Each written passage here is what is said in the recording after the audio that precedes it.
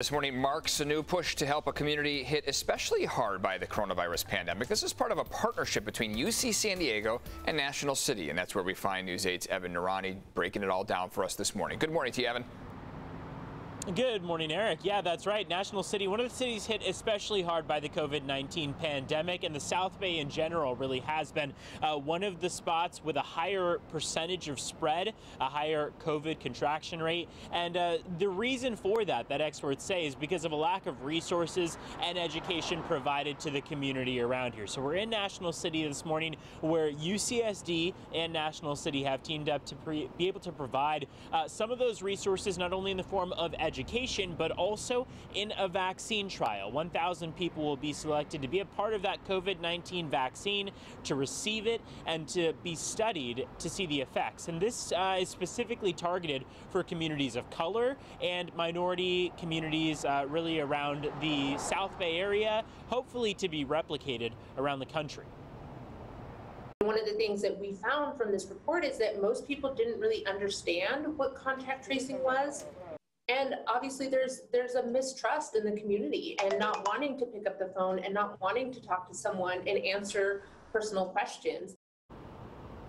So that was Nancy Maldonado. She's the CEO of Chicano Federation, based here in San Diego, discussing the need for resources that are appropriate and tailored for specific communities. By combining those resources with a vaccine trial, the goal is to set the standard for how to tackle this pandemic in underserved communities, especially with a higher rate of spread. Now, last month, the National City Council approved the 2-year vaccine study to take place in the parking lot of El Toyon Park. Researchers say 1,000 people will receive the COVID vaccine, while another 1,000 will receive a placebo, and then the effects will be studied on those 2,000 participants. The big question around it, though, is it safe? Well, the mayor of National City says the vaccines have gone through rigorous testing for safety, and they hope to clarify any questions that the public may have regarding the testing location, its efforts, and goals. So that is scheduled for today at 10:30. A media conference will take place at El Toyon Park, where those trailers are set up, where they're going to be testing those subjects.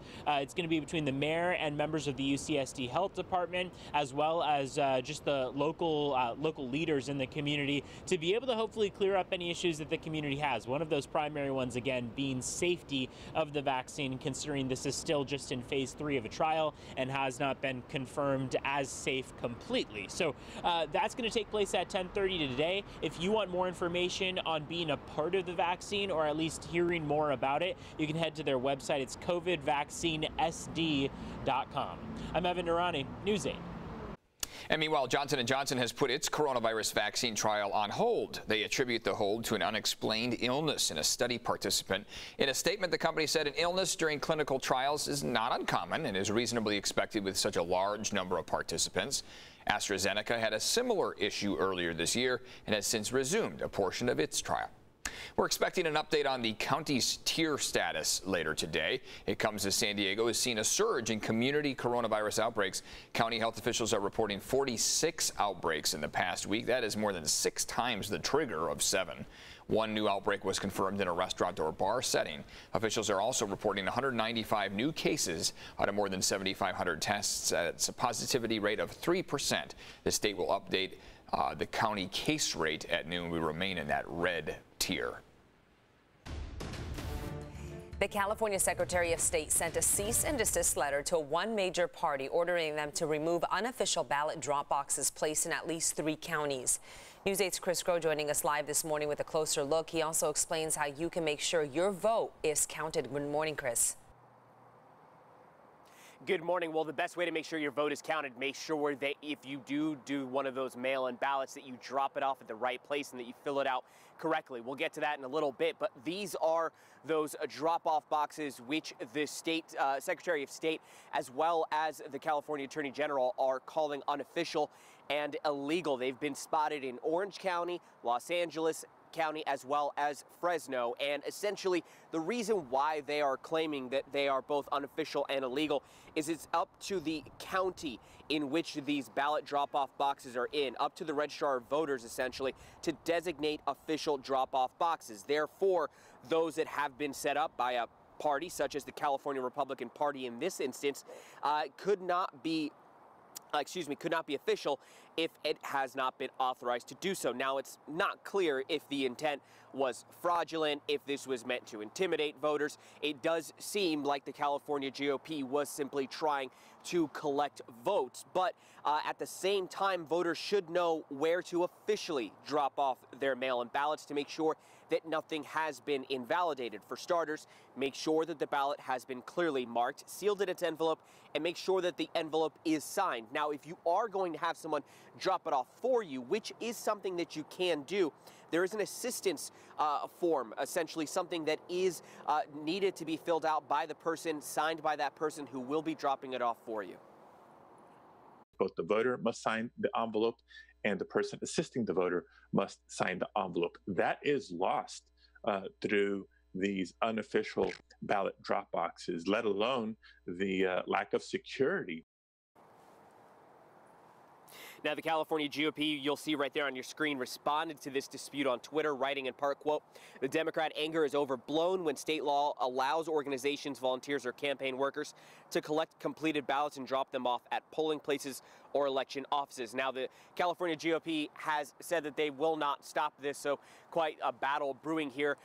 We know that the Attorney General considering their legal options outside of the cease and desist letter that was delivered, but for you at home, wanting to make sure that your ballot is counted, you can drop it off here at the Registrar of Voters or at 126 other official ballot drop-off locations here in San Diego County.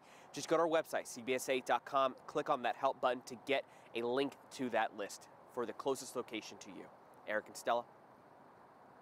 Yeah, you really want to make sure it gets in the right hands. You're right. Thanks for that, Chris. Day 2 of hearings to confirm Supreme Court nominee Amy Coney Barrett underway, and this is where the grilling begins. Again, you can watch that live on CBS 8 right now. Today's hearing will begin the question and answer period, which means multiple rounds of questioning expected from senators. Democrats are expected to grill Coney Barrett on issues like health care, abortion rights, and the election. Yesterday, the nominee expressed her admiration for Justice Antonin Scalia's work and solidified her judicial philosophy. Listen. But courts are not designed to solve every problem or right every wrong in our public life. The policy decisions and value judgments of government must be made by the political branches, elected by and accountable to the people. So Republicans say they hope to confirm her about 1 week before Election Day. As for the campaign trail here this morning, President Trump is headed to Pennsylvania. The president will hold a rally in the battleground state in the city of Johnstown this afternoon. Meanwhile, Democratic presidential nominee Joe Biden visiting Florida today, making stops in Pembroke Pines and Miramar during his time in South Florida. Biden is expected to address his vision for, quote, older Americans. An update this morning on the San Diego Unified School District's plan to reopen schools. Some elementary students are returning to class today. It's part of the district's Phase 1 reopening plan. Special education and homeless students will be among the first set of students who will be returning today. The vice president of the school board also says that students who have experienced, quote, learning loss will also get the chance to return today. Some Carlsbad Unified parents are ready to rally today to get students back into the classrooms. The group is dismayed because today was supposed to be the day Carlsbad Unified reopened middle and high schools. Instead, the district decided to hold off until next year. Parents will meet up for their rally around 5 tonight. 6:11, time for your morning rush. This morning, a man who flooded an apartment building in Little Italy on purpose could learn his sentence. Prosecutors say Francisco Morales intentionally opened several fire valves inside the building on State Street in February of last year. The building sustained heavy water damage. The flooding forced about 200 people out of their homes. Jury selection is set to begin today for the first state criminal trial in more than 6 months. The Central Courthouse downtown has new safety measures in place. It includes courtrooms remodeled for social distancing and cutting juror pools by 80%. If all goes according to plan, courthouses in Chula Vista, El Cajon, and Vista may also reopen soon. Today, a plan to turn 2 local hotels into housing for the homeless will go up for a vote before the San Diego City Council. Those hotels include the Residence Inn locations in Kearny Mesa and Mission Valley.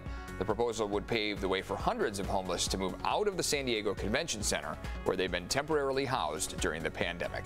And that's the Morning Rush. Let's get it to Neda Ranpur now with this heat wave we're experiencing in mid-October, mind you. Yeah, mid-October heat wave again. So yes, we're talking about warm weather out there, but really right now, the best times to be outside because look at this. It's so pretty. We do have clear skies, and as we start to see little first glimmers of daylight overall, you can just see how gorgeous San Diego is. This is the view from the Catamaran. Calm conditions right by the water. Barely a breeze, really. It is going to feel drier out there today, so that's also why our temperatures will be a lot warmer out there. But overall, I mean, these colors, isn't that beautiful? Blues and yellows and oranges, all the good stuff out there for you this morning. Here's another view for you as well.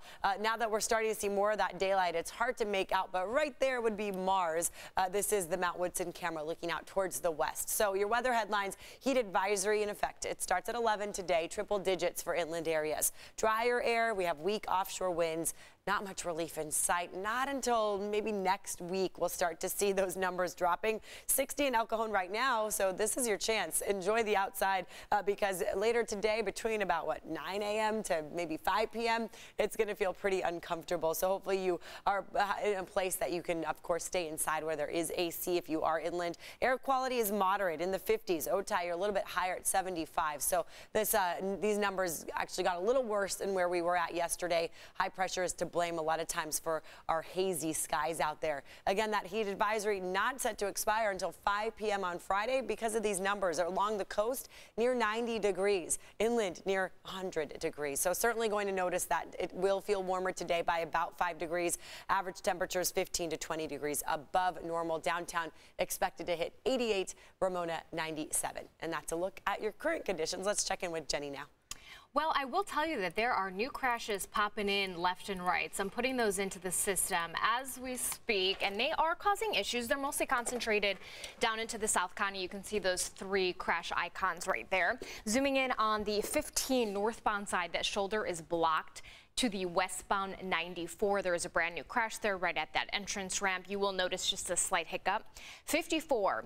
That entrance ramp to the northbound side of the 5, that is partially blocked with a crash as well. I am seeing delays in that area in Chula Vista. Now, also on the 54 westbound, that shoulder is blocked at the northbound 805. So there's one at the 805, there's one at the 5. Either way, you see a little bit of orange there stretching on the 805 and the 5 there. So this is causing backups. 54, I should say, not the 805. Down south to the 805, heading southbound at the 94, at the 905, if that's not confusing enough. There's just a stalled car here. It's on the exit ramp as well. So a lot of ramps impacted. I want to show you the Coronado Bridge where we're starting to ease up with that volume, but you still are down to single digits right at that tail end. Up to the North County, we are crash and delay free. Jenny, thank you. Coming up next, the close call for one Padre star after a stabbing outside of a strip club. Plus, as temperatures heat up across the state, so does the fire danger. And are you ready to shop? It's Amazon Prime Day.